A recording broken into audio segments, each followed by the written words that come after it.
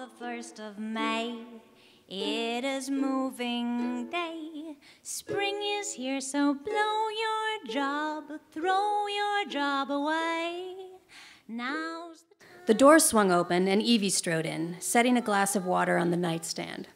She proceeded to the drapes and hoisted them open, sending dust out into the air to fall like confetti.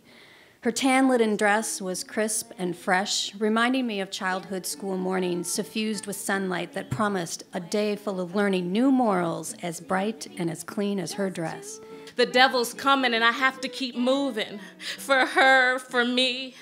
But the pain's burning so bad now I can't hardly do nothing but fall against this old tree. Hands slip sliding down its bark, stinging. Please, baby, please stay. They want to kill us. Stay inside. I keep us safe. When he rotated his face, spread his chapped lips to smile at me, I grinned back, then pretended to admire the initials scratched on top of my desk. I didn't think Rob would be interested in a black girl like me. Never mind that we had no drive-thru, of course. Father did what he could with the name. The trick was to think of a name that encouraged customers to come in and stay, not come in and out. And so it was that our restaurant came to be called In, Not Out. His heart beat double time at the sound of Cheryl's truck. They melted into each other easy, her arms around his neck, his about her waist, pressing her back.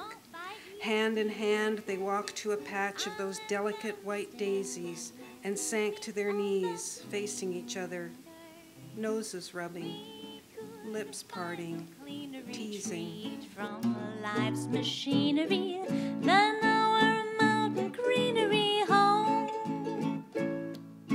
When the world was young, old Father Adam with sin would grapple, so we're entitled to just one apple. I mean to make applesauce.